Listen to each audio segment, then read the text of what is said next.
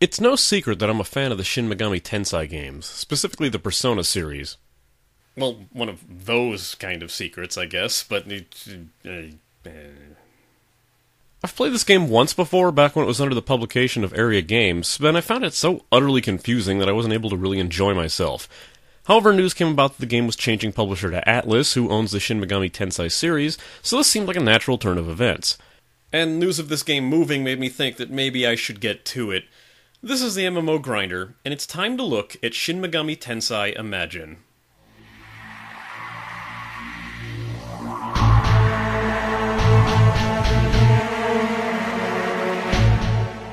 Developed by Cave and published by Atlus Online, Shin Megami Tensei Imagine, aka SMT Imagine, Mega 10 Online, what have you, is a 3D MMORPG based on the Shin Megami Tensei universe, specifically taking place between SMT 1 and 2. The overall story of the Shin Megami Tensei games is that demons have begun to dwell on Earth, and humans are beginning to interact with them through various means, like in this game using an arm-mounted piece of technology to summon them, or in the popular spin-off series Persona, evoking them as facets of their own psyche. Despite taking place in the same universe, these games are notorious for having tough but varying levels of difficulty, with games like Nocturne being considered among the hardest, and games like Persona being a bit more like baby's first SMT. Hey, I wouldn't go that far. Persona got pretty rough. Have you even played Nocturne? Did you forget about Demi-Kids? Well, I was trying to. There's quite a bit of history to the Shin Megami Tensei series, so feel free to look it up for yourself. As for this game, let's get started.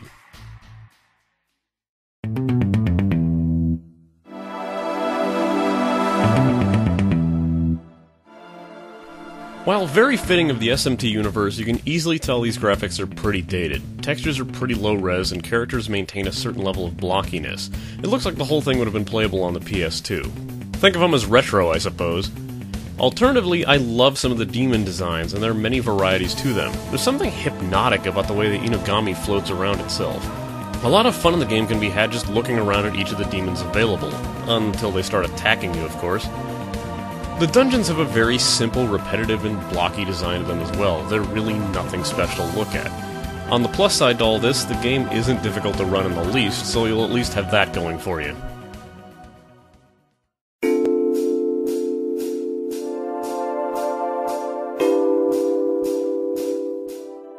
Many people will tell you that the soundtrack to SMT games is pretty good. While I could say that here, I could also say the other things that I hear about the SMT soundtracks. It gets repetitive.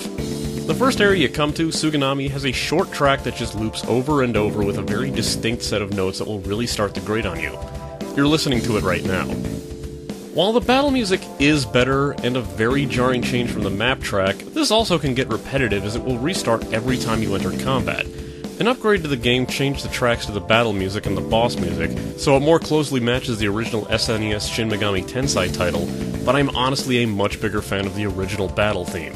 There seems to be a pretty divided base on which track is more preferred, but the original can still be found in the game from time to time. Sound is pretty simple, nothing really of note here, and I don't have anything to note about it. It's not realistic or goofy, it's just kinda there.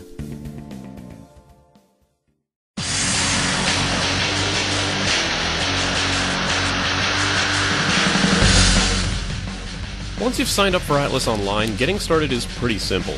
As a quick side note to those who are going to ask, if you did happen to have an account with Area beforehand and you haven't changed it over yet, from what I've been told, that boat has sailed. Sorry to be the one to tell you that. Unless you didn't get that far in the first place. Like, I did. I'm pretty sure I never initially got past level 10. You've got one server to choose from, Cerberus, so unless another is added sometime soon, this is it. At the very least, you can be sure you're playing on the same server as your friends. Speaking of only having one choice, you can create only one character. As you might have guessed, additional character slots are a cash-op investment. The character creator is pretty limited too, giving you a choice of a few hair and clothing items in various colors. Once you're ready, you're taken to what I'd like to call the introductory level. It's not really a tutorial, and you'll learn very little about the game besides the very basic controls here. You can choose to skip this when prompted, but when you're ready, talk to the Demon Buster to start it. The controls are going to feel painfully awkward to you if you're coming from another MMO. While the movement is the standard WASD, A and D only turn your character, and you can't use Q and E to strafe. The buttons do nothing. You can choose to click the move alternatively, but again the same issue with Fiesta applies, as targeting enemies might cause you to run towards them instead. Also, turning the camera doesn't steer your character unless you tap W to center your character. Like I said, awkward. Secondly, the combat is very, very slow. Almost turn-based in the manner it works. First, you need to target your enemy. Next, you need to click on the attack you want. Depending on that attack, it might have a charge time where it won't work until you've gone through some sort of small animation, usually an aura of some sort. This is especially true when casting spells or special attacks like Rush. After the charge, click the enemy, or click the skill again if they're already targeted, to attack it.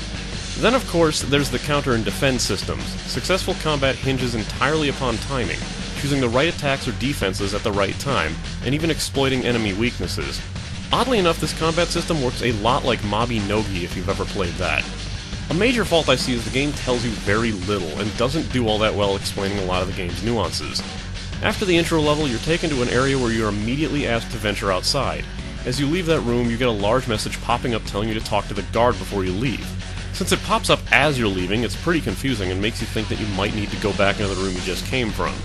Nope, the game's talking about the very nondescript NPC standing a few feet outside that door. Miss talking to this guy and you'll lock yourself out of the real tutorial level, Virtual Battle, as he starts a small chain of quests that will eventually lead you there. If you try to enter Virtual Battle any other time, you'll get a baffling message that says it's down for maintenance. Do not miss Virtual Battle or you will be completely lost in this game. This is where the game will explain a lot of its more confusing battle quirks. You'll be taken to a mini area where you'll be given a set of tasks, and if you want to understand the game's mechanics, do not just glance over the quest text. By the end of the tutorial, you'll learn about the more tricky points in the game, like assigning expertise, casting magic, and special attacks. There's a lot of complexity to this, and essentially boils down to how you want to build your character, as every option is available to you, but you're limited to what you can learn, so you'll need to decide how you want to progress yourself up front. This is done through the expertise system I previously mentioned. Open the personal menu and select expertise. In here you'll find a massive list of available skills, along with others that aren't available yet. If you want to be attack damage focused, click on the small gray box next to the skill to change it to a red triangle. This means you will now gain expertise in that skill. Gaining points in here will fill up the progress bar for that skill when you use it. Reach a certain few ranks and you'll have the ability to learn better passive skills and new action skills as well. For example, leveling basic attack will grant you the ability to boost the damage power of your attacks, and leveling destruction magic will let you learn new magic spells. As you can imagine, this will take a long time, and the unfortunate aspect of this is that you will need to grind in order to make them more effective. With each level up, you gain a few points to boost your base stats to customize your playstyle. You can place points into strength, magic, vitality, intelligence, speed, and luck. While strength and magic do what you would expect, vitality increases your hit points and your defense, intelligence boosts your support skill effectiveness, max MP, and magic defense, and speed is purely used to increase your damage with ranged weapons. It'll have no effect on how fast you move in general. Luck increases your critical hit chance, lowers the chance you'll be hit with criticals, and gives you a chance to survive from hits that would normally kill you, and the best part, increase the chance that you'll find really good loot from enemies. There's a lot of quirks to this game, and sadly the best way to find them out is to ask others or discover them for yourself. Don't even remotely expect to just sail through this game. A really good way to grind, and perhaps the only effective way if you're looking to gain levels, is to do dungeon runs. The first and sadly only dungeon I was able to access when playing this game was Suganami Tunnels, but from what I've been told, all dungeons follow a very similar layout, just with different background textures. I'll get more into how dungeons work in community, despite some being easily soloed if you know what you're doing. The reason they can be so easily soloed is both the main draw of this game and the main crux of the Shin Megami Tensei series, the fact that you can recruit demons to bring along with you. It's a pretty complex system in that you'll need to recruit new demons, keep up their own levels and their skills, as well as maintain their attitude towards you. Doing this will not only make them more effective in battle, but they'll even occasionally grant you items or give you simple quests to perform. Recruiting a demon involves using 3 skill commands: Talk, Threaten, and Taunt. Usually you use only one of the 3 commands 3 times, and if the demon is recruitable, they will either flee, grant you an item, or offer to join you, in which you can accept by clicking the green egg that drops if they do. If you use the wrong commands, or if you're just too low level, the demon will simply attack or ignore you. Demons are scattered everywhere, and sometimes you'll even find special demons that will only appear in small areas at certain times of the in-game day. If there's a particular demon you have your eye on and suddenly it's not there, you may have to wait for the appropriate time before you can try again. A good tool to keep an eye out for is the circle next to the demon name. If it's red, you cannot recruit them at all, or at least at your current level. And if it's blue, you have a chance to get them to respond somehow. Just remember that 3 is the magic number. I can't count the number of times I've seen people running around trying over and over after 3 attempts. If you get no desirable response after 3, it's probably just ignoring you. You can also obtain more demons through demon fusion, the simplest being double fusion, where you can combine 2 of your demons to create a new one. There are many different combinations to try, and one quest even has you specifically recruit 2 lower level demons to create a new one. The tutorial quest will let you get a pixie with a moral choice of being able to keep it or give it over to an NPC so it can be surgically dissected. This affects your alignment meter, and there are a few times a choice like this will come about. Of course, you'll also receive a new demon for that quest as well, the Wounded Cerberus, who is an excellent starter demon despite not being further trainable. In SMT, as it's always been, demons come in many shapes, types, and sizes. They consist of mythological creatures from all over the globe, ancient deities, and even the occasional Lovecraftian horror. Some of them can look large and brutal, and tower over the players that control them. So naturally, I chose the Gangaro Pixie in the White Shongsam, who blows kisses and throws fireballs. Is that because the angel in bondage gear wouldn't contract with you? Of course it was! You can take direct control of your demon by pressing tab, allowing you access to their skills, and if you find your demon is a more effective fighter than yourself, you can easily use it to fight instead of you. Alternatively, it'll act on its own accord, but you can choose to designate how it works by turning off or on skills like healing or close-range attacks in the demon menu. One thing I could not figure out when first playing this game was how to bring a dead demon back to life, so I'll tell you now and save you the hassle I went through. There's a pretty common healing item called a Revival Orb, which inexplicably looks like a runic stone donut. Double-click the item in your inventory when your character will glow with a white aura. After this happens, target the dead demon, and the targeting reticle should turn red. Click it and it'll be brought back to life. Would have been nice if the game had mentioned that to me at least once. Speaking of death, when you die, if you are unable to be revived by another player, which you must grant permission to before it's possible, or use a cash shop item that allows you to come back to life immediately, you'll be ported back to whichever home point you've set up. Unless you're in a dungeon where you can just try the same floor again. You'll also lose a small percentage of your experience with each death. Reach level 10, you'll finally have access to the beginner zone, where you can find a bunch of simple tasks for extra money and experience. I tell you this because the quest system in this game is painfully wonky. There's no real indicators that a certain NPC will have a quest for you, although I suspect the pluses on the minimap will show you some quest NPCs, just not all of them. To take a quest, see if they have the Ask About Work option in their dialogue tree, as that seems to be the most common phrase used for quests. Turning them in is almost as confusing, as you pretty much have to go through the exact same conversation tree in order to do so.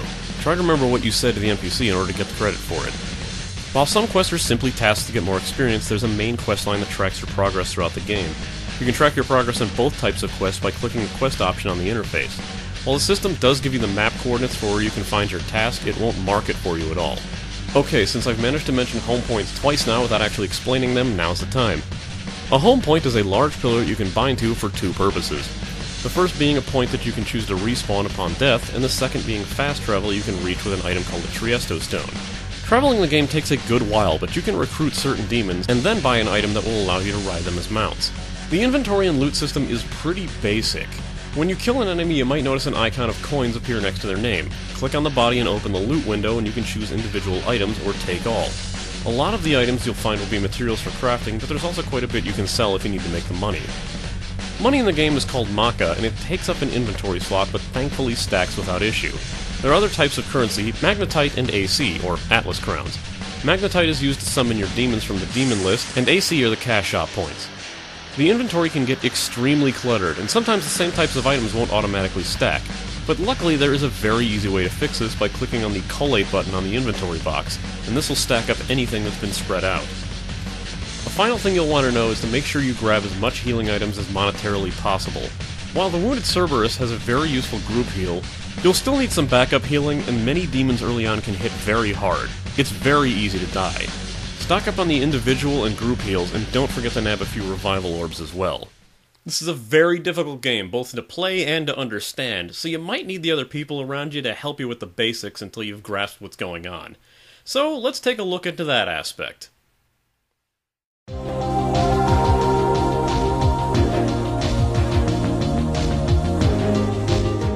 The first thing you'll probably notice about this game is that the people are very chatty. Unfortunately, they may end up arguing with each other, or more often speak in terms that won't make a lick of sense to you. This game also seems to have a very niche audience, consisting mostly of SMT fans, anime fans, and people who just like the game as a game. I mentioned this before, but dungeon runs are the main source of getting levels and XP in this game. In order to enter a dungeon, you need a card, and the level of the card, bronze, silver, or gold, denotes the difficulty. You can purchase them, or some demons even drop them, but it's mildly rare. To enter a dungeon, head into the dungeon area and you can choose to start it in there, as well as party up with anyone else that might be running it. Once inside, it's a pretty standard layout of heading from room to room and clearing them out of enemies. Occasionally, at least in the Suganami tunnels, the only dungeon I reached, you'll find a locked door that requires a couple glittering ores, or occasionally 3, which the enemies will drop. Eventually you'll reach the boss room, which starts a cutscene. Clear out the room and defeat the boss. Once defeated, it'll drop several treasure boxes. You can only open one of them. They usually contain crafting items or stuff to sell, but occasionally you'll find a really good piece of equipment in there. After that, you can choose to instantly exit by stepping into the beam of light that appears. Since you will probably need to run these a few times, I have to warn you about something. I mentioned the glittering ores being used as keys, and it's quite possible to have one drop and never end up using it. If you still have one in your inventory when you try to go into the dungeon again, it won't let you, and you'll get a message that mentions this.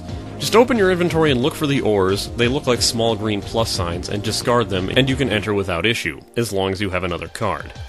The main hub of the community, at least at the start of the game, is Home 3, a shelter that was created after the Demon Apocalypse. Here's where you'll find a lot of the shops and the place where you can perform demon fusion, and even sell items to other players using the Bazaar option. You might notice some empty squares along the floor and others staffed by demons. These are the player stores. If you find an empty one, you can open a store by spending 500 Maka. After that, you choose an avatar for the shop and staff it with items, and you can go about your business, checking back with it to add more items or just shut down the shop entirely. If anything sells, the money is automatically sent to your on-screen mailbox. The publisher does well to involve the community in other ways as well, the most notable being the loading screens. Why I'd remark about loading screens seems baffling, but considering the game's screens are all fan art done by the community, it adds a nice touch, telling us the publishers seem to care about its community. Or maybe it was just a one-off contest thing I wasn't aware of. The only issue I have with this is the thing I feared from the first time I saw it. It's a really petty complaint, so feel free to call me out on it. The users' names are prominently displayed on the art, as you would expect, but it's just off-putting when you run into an art piece that's plastered with one of those names. You know, something like Goku Lover 12892 or X Wonder Boy X, or in the case of an actual example I'd seen, a Lotta Vagina. Yeah, I know the name is an Austin Powers reference. It doesn't matter. Shut up.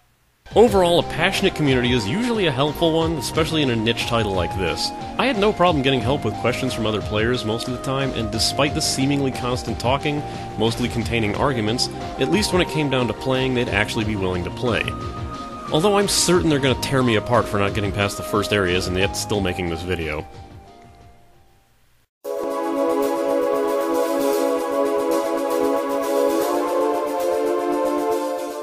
In the realm of redundancy, I will once again mention that the cash op currency are the Atlas Crowns, which have a baffling exchange rate, starting with 3,500 crowns for $5, up to 70,000 crowns for $100. The shop is done quite differently.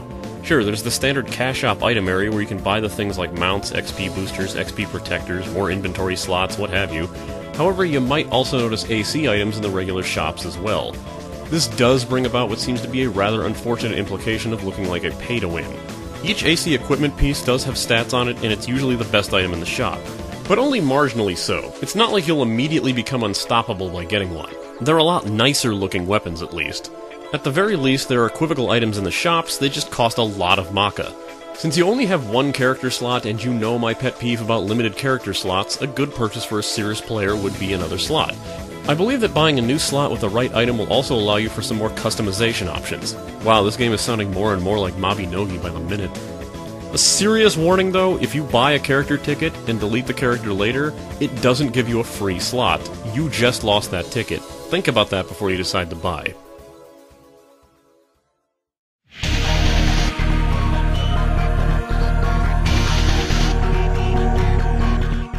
This game is a pretty tough sell for those who are used to the current MMO market, unless you've only played Mabinogi. With a weird control and combat system, there's a lot of people willing to dismiss this game altogether, but if you really start to wrap your head around the mechanics, there's a lot you can do, and it's a pretty involving experience, especially for the Shin Megami Tensei fan. Here's my final rating. Fans of the SMT series should have no problem fitting in here. The familiar art style, enemies, and story should all help make you feel right at home, unless you've only known the Persona series, but it's still close. With demon training and customizable character classes, the game is deep and involving, and with a lot of opportunities to create a character the way you'd want. If you don't like how simple MMOs have become as of recent, with newer games practically guiding you by the hand along your path to the max level, you might enjoy this much less linear experience. As I mentioned before, you have one character slot, so buying another might be a good idea if you're looking to build your character a different way without sacrificing your current one. Just be careful and know that if you delete that character for any reason, that character creation ticket is gone and you will have to buy a new one. The only other thing I can suggest is to get a bit of an edge early on by grabbing a few of the better boosting items, or at least keep an amount of Atlas crowns around to self-res if you plan solo. Since this game's mechanics are explained quite confusingly, it might drive away a lot of new players. If that doesn't do the trick, the odd controls and combat system, or the very dangerous and frustratingly difficult enemies might do it. Since there's a lot of grinding to be done in order to improve, you really need to be dedicated to the game in order to advance and get anywhere decent. If you don't have the time, you might not want to try this one out.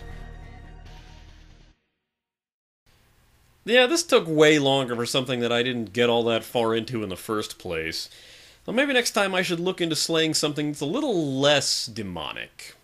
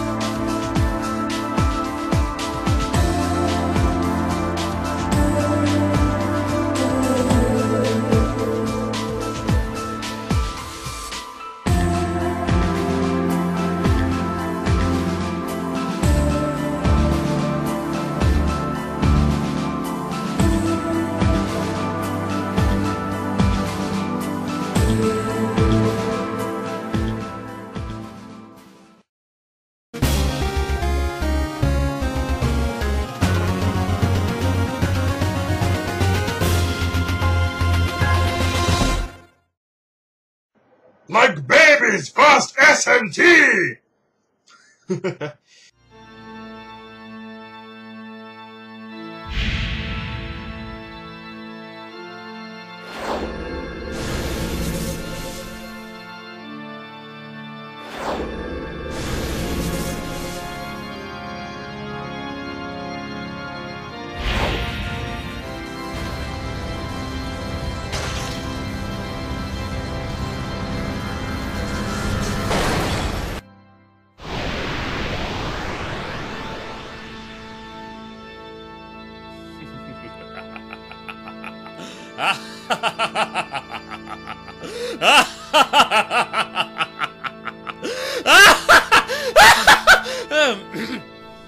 It's not even remotely that exciting.